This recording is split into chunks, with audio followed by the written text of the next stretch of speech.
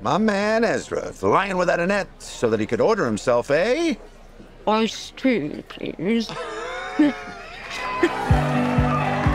doctor who first told me my son was autistic could have saved us both a lot of time if he just said the truth. Autistic kids don't give a...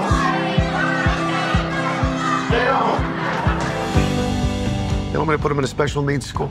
Jenna knows I'm broke. She knows you're still not over her. The man your age shouldn't be living with his father. He led 20 kids onto Washington Street.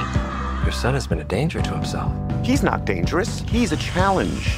Nobody wants to do the work. Now I see where the dangerous behavior comes from. Son of a... You want to do something for your son? You get yourself to L.A. Jimmy Kimmel wants to book you. What? They're not going to fly you. Is that going to be a problem? No. Hey, what are you doing? Ezra, get in the car. I need to get him away from here. I'm taking the car. I'm making him a side pop. All I ever wanted was just to protect our boy. Well, I'm protecting him now. Give your Uncle Nicky a hug, huh? Come here. Hey, where you going, Ken? You know, the word autism comes from the Greek, in your own world. I don't want him in his own world. I want him in this world. That kid is the one thing that I can't get wrong. Just look him in the eye.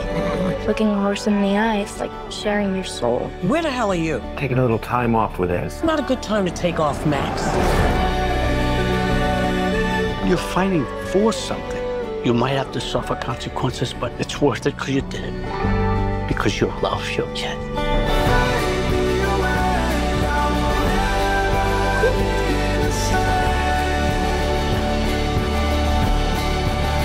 A dad's job is to take his son down the field. And if he gets tackled, all that dad wants is for that kid to pick up the ball and to take it the rest of the way.